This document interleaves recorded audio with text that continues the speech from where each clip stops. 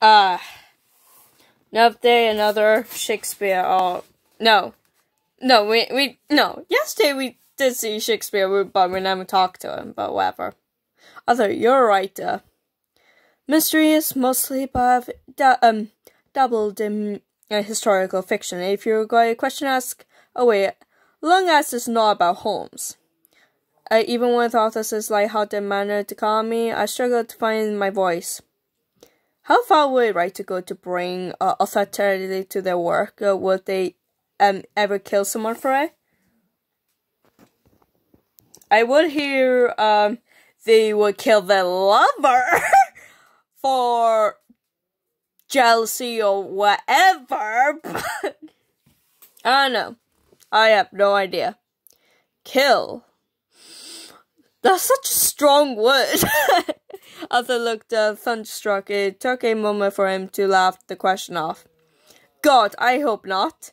If we writers were all the Marquis, these saying discuss,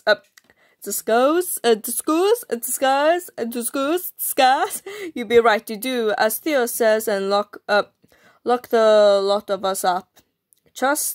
True, that would spell some pretty bad things for the murder mystery genre. I'm sorry for asking something so weird. The fear that had begun to take root fell away. But there's something to be said for research in such a achieved authority. Oh, if you want to write about a location scouting it first, or read what's in the news, you can write all without some research. Now that research can be examining your own experience, your pain, your sorrows, your own personal tragedy. Will has written a lot of tragedies, but I would never abet by the idea of hurting someone else for a story. Fair enough. Like, I cannot deny, I like creating stories and all that. I like to be imaginative with stories, and I won't kill anyone. I won't kill anyone. I just sit down and watch anime and no like suffering from like great characters. Otherwise, our work is is to entertain. Harming your audience will go against the purpose of which we authors sacrifice so much. Arthur's hands tightened around his glass. I fear it might shatter until the fall. He's right. Will cares so much about how his audience reacts to his work. I don't know. I have no idea because with Arthur, Mozart, Isaac, Vincent, Theo, Leonardo, Napoleon. He been testing us, and even he like technically admits in Vincent, technically, like he's trying to kill us, but he cried because we were gone. He won't hurt the same people he wants to please. It won't make sense. Thank you, Arthur. I needed that. What's this now? Has a glimpse at my serious side caused you to swoon? No, not at the first cup, anyway. How terrifying and unfortunate. However, I thought it was a good speech myself. Arthur grinned, and I noticed Leo watching me, his blue eyes alert. Hanji, why do you ask that? Okay, Hanji, why do you ask that? Knowing Theo's feelings on Will, I don't want to let him know the nasty rumor others are spreading. Well, I don't hear barking. Do you think he let me off the hook if I actually said bark? Probably not. Nah, you just call it stupid or whatever. No, I count on inhibition to distract Theo. He'd been drinking, but his gaze remained sharp and focused. I was just thinking about what that woman afterwards was saying. Do you think we should do something about it? Do what? There was a murder, right? Shouldn't we contact the police? Theo just stopped. Oh yeah, like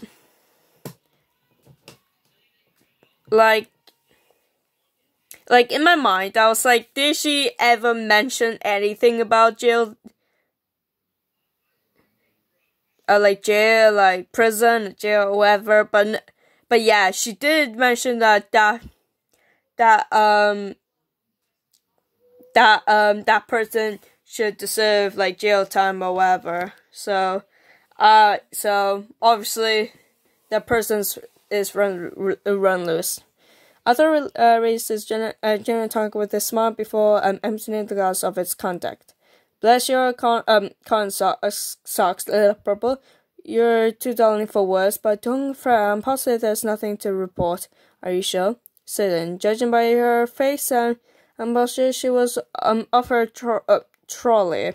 If it were murder, the police would be on the case. That's true. I mean, the barkeep said something about an anniversary. If there's an incident, it's under control. Yeah, you're right. Right, and with that, I say we have another round. Theo, purple icy glasses that need draining. How have you gone through so many of yours? I thought you're drunk, aren't you? Me? Slosh already. Purchased the thought why I haven't even drunk to begin. Let me try that again. I haven't even begun to drink, and I'll prove it. Watch my step, you see, straight as an arrow. I've never seen an arrow trip over his chest. Theo helped me get Arthur to his feet. He can't find his own way back up. Damn, lightweight always sisters on drinking. He can hold his liquor, but he likes to get drunk, huh? Wonder if he's trying to escape from something. Nah, right. Theo ignored Arthur's antics and quickly sipped his whiskey. Nothing, huh? I wonder about that. Nothing about that. Ugh.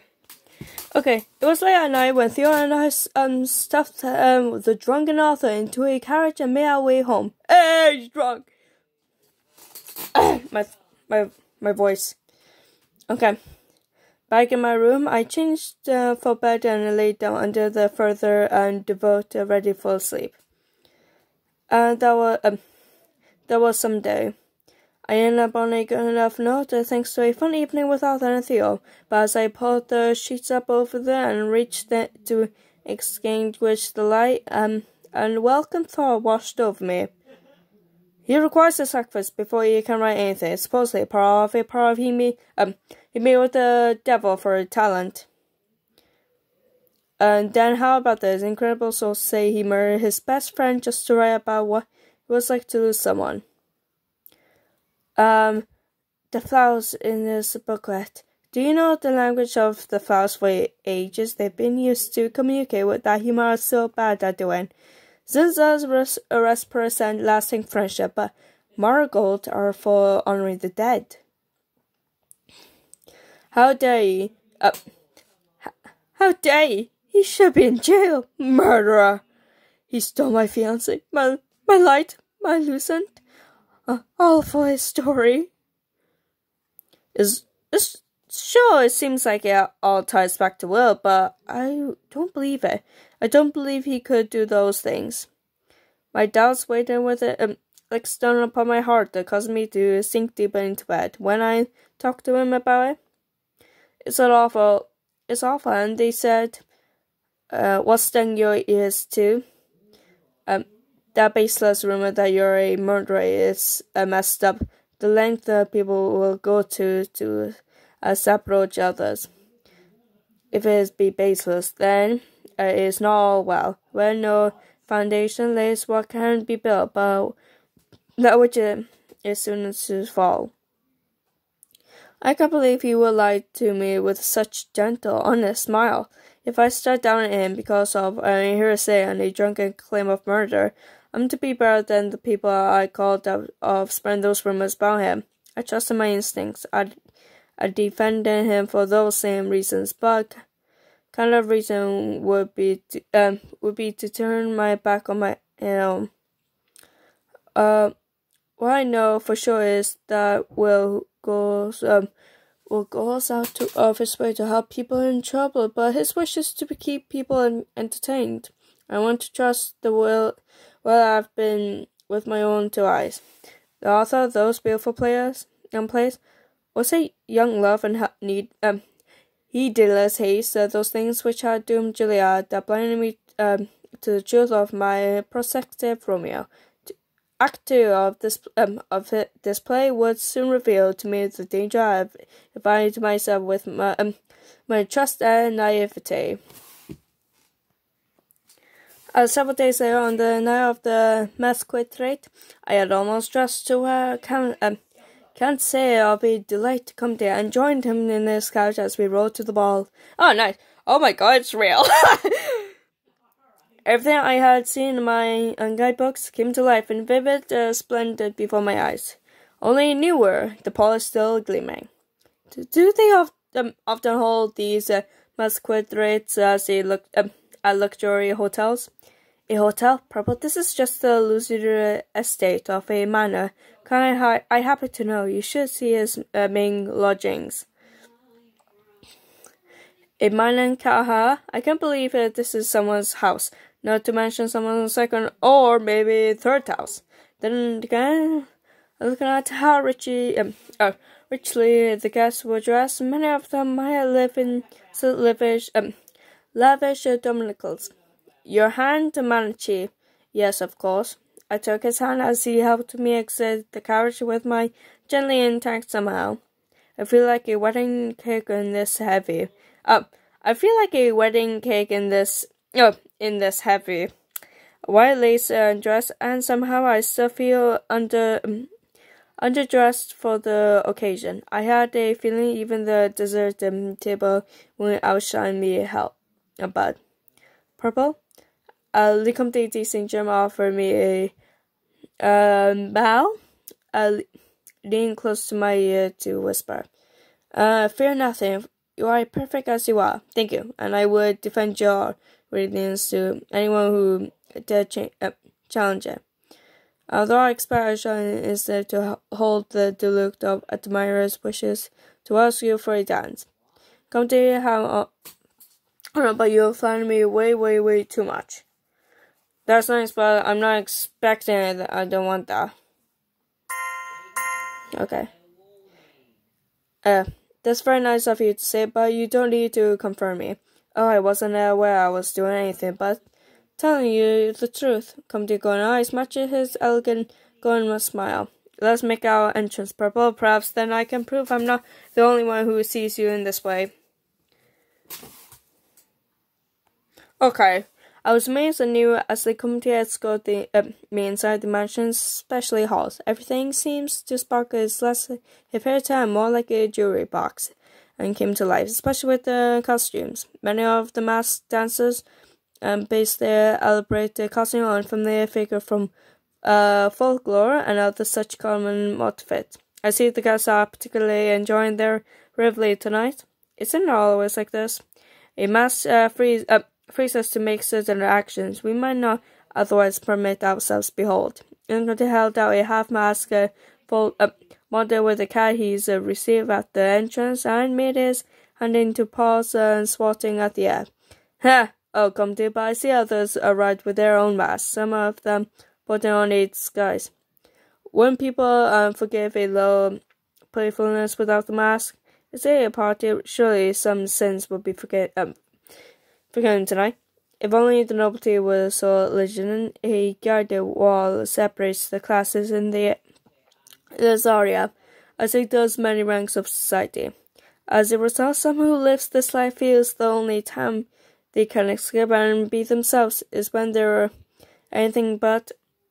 Is it the mask that takes the blame, and you can change your outfit when you're done making a fool of yourself? Of course, others have no fear of showing the world their true selves. They simply have a performance for secrets and games.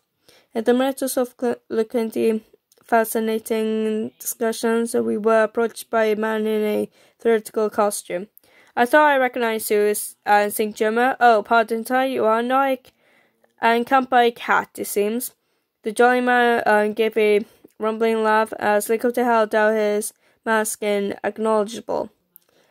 Ugh. Do I hear the company has arrived? One, then two, then a dozen more people came our way. Paradise of silk and jewelry. And I'm being shuffled out between them, counting a low assistant. Wasn't sure he could see me over the swarm of gentlemen and ladies came to greet him, nor could I get closer. Pardon, mademoiselle. In order to avoid another risky collision like that, I made my way to an empty wall where I stood alone. I told her of admirers. You said, "Oh, come to, I think you're talking about yourselves."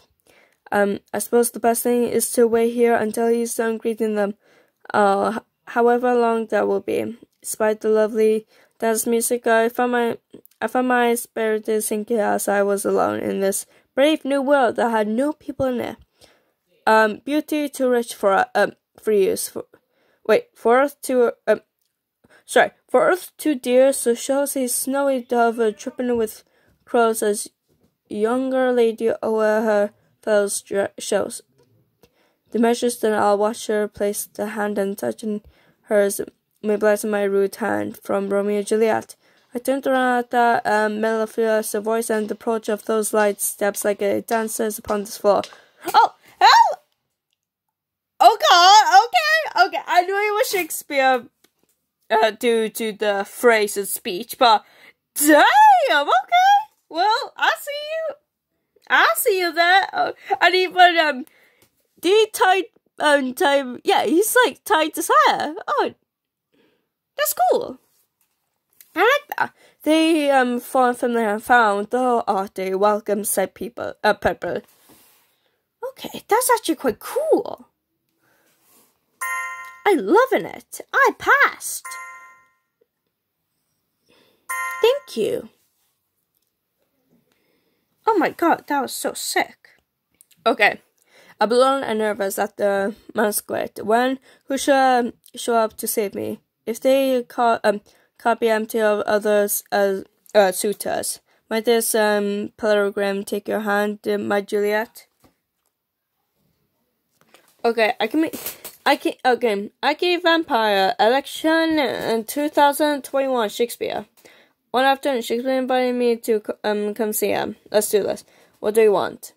Purple. I was wondering if perhaps you would be my lover for a short time. Let's do it. Excuse me. 'Tis only a short time, so there is no need to worry. However, you have to look at me and only me until I tell you otherwise. What is going on? All of a sudden, he reached down and grabbed my arm. He grasped my wrist with both hands and pinned me up against the wall. My heart raced as he stared at me from a close. I tried to pull away from him, but he was too strong. Purple, I want to make you mine, all mine. Every time I see you smile at the other man, my heart is consumed with jealousy. Okay, that was fast.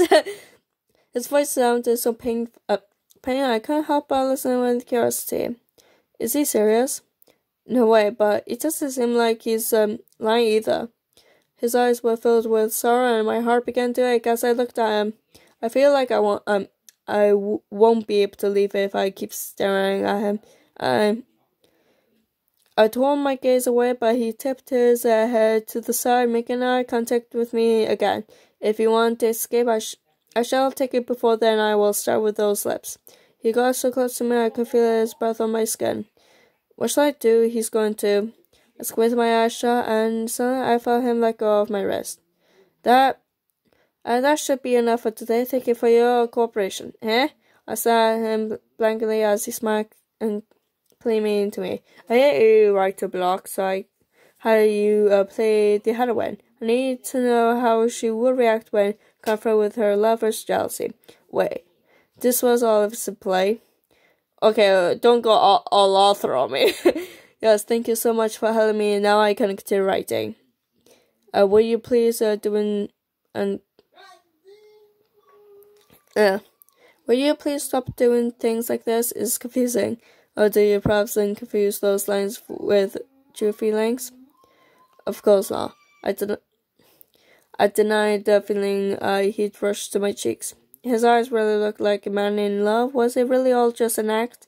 I breathed a sigh of relief, but I felt a bit sad at the same time. Why do I feel like this? Shakespeare and his usual smile on his face, extremely uncaring that I was totally flustered. I never try of seeing your reaction, looking forward to you cooperating with me and again purple. I rubbed my wrist and generally wondering why my heart was still racing. Damn, okay. Well, this is gonna be the end. I hope you enjoy it, and I'm gonna see you all later. Goodbye.